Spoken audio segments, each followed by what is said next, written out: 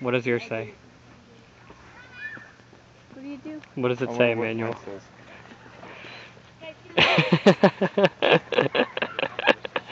This is the wishing tree. You tie your wish in? Is that what you do? Yeah. I'm going to tie mine right in. Actually, let's sneak mine right in. There's not any wishes here. There's just all little things. Right here, look. Oh, okay.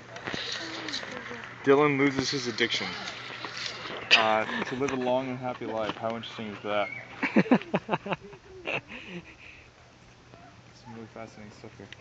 You can really peer into people's lives. This one is, where's the Dalai Lama? Pretty good, actually.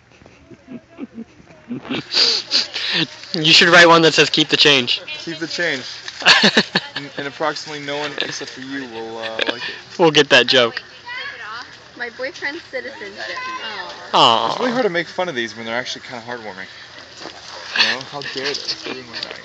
Oh, you're joking. Or your day. Or day. It's gonna be nice. Give me another one. Read another one.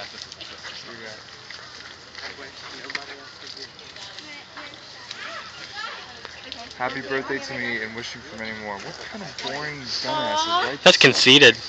Anthony, age 6, says, I wish that things can come true and nobody gets hurt. Oh. He's had some bad experiences and he was only 6. Yeah. Most 6-year-olds would wish for a cat. This one says, and The Sopranos. What? Yeah, and The Sopranos. Just end that show. It's already done. His wish came true.